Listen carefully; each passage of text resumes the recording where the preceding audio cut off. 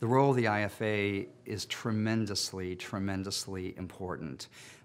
We are still working hard to raise awareness about the challenges and needs of LGBTQI older adults, and IFA has provided tremendous leadership in terms of helping to raise that awareness. We launched an international call to action on behalf of LGBTQI older adults. That call to action is framed around universal principles and universal rights that we all can recognize are important for elders. What the pledge asks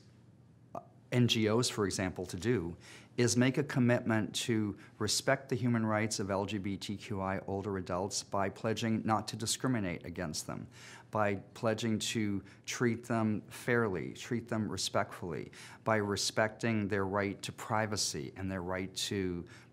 sexual intimacy, by respecting their right to autonomy, by guaranteeing and offering what we call culturally competent services, services that are crafted by taking into account the particular needs and experiences of LGBTQI people, by creating opportunities for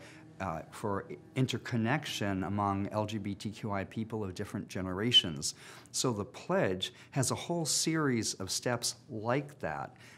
governmental agencies, that NGOs, that care providers, that individual leaders can take in order to make a contribution. And we are already seeing forward-looking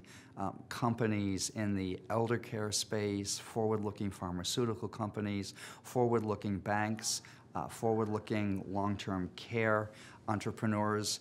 recognizing that this is a significant elder population whose needs have not been met, and this is a significant base of consumers who are looking for LGBTQI-friendly providers and products.